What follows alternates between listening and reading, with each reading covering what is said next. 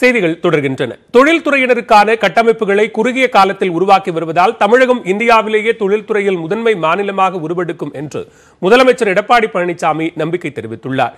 சென்னையை அடுத்த தரமணியில் அமைய உள்ள DLF நிறுவன கிளைக்கு முதலமைச்சர் எடப்பாடி பழனிசாமி அடிக்கல் நாட்டி தொடங்கி வைத்தார். அந்த கட்டட மாதிரி வடிவத்தையும் திறந்து வைத்து முதலமைச்சர் பார்வையிட்டார்.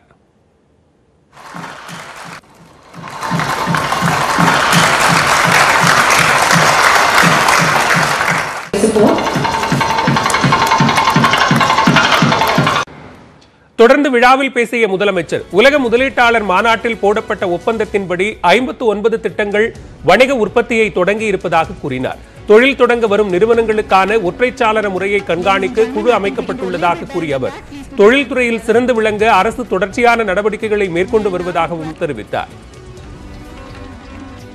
தொழில் முதலீட்டாளர்களை இருகரம் நீட்டி வரவேற்கும் அரசு அம்மாவின் அரசு. அவர்கள் தொழில் தொடங்க அனுமதி மற்றும் அனைத்து கட்டமைப்பு வசதிகளையும் குறுகிய காலத்தில் வழங்குவதும் அம்மாவின் அரசு தான். இதன் மூலம் தமிழ்நாடு இந்தியாவிலேயே தொழில் வளர்ச்சியில் முதல் மாநிலமாக உயரும் என்பதை உறுதிபட இந்த நிகழ்ச்சியின் வாயிலாக தெரிவித்துக் கொள்கின்றேன். BS6 நவீன சுத்திகரிப்பு ஆலை தூத்துக்குடியில் துவங்க உள்ளதாகவும் இதன் மூலம் தென் மாவட்டங்கள் வளர்ச்சி பெறும் என்றும் முதலமைச்சர் எடப்பாடி பழனிசாமி நம்பிக்கை தெரிவித்தார். மேலும் முதலீடுகள் செய்வதில் உள்ள பிரச்சனைகளை களைந்து எளிதாக்குவதற்காக தனது அலுவலகத்தில் தனிப்பிரிவு உருவாக்கப்பட்டிருப்பதாகவும் கூறினார். I assure the captains of industries present here that we will continue to fully support all your investments in Tamil Nadu.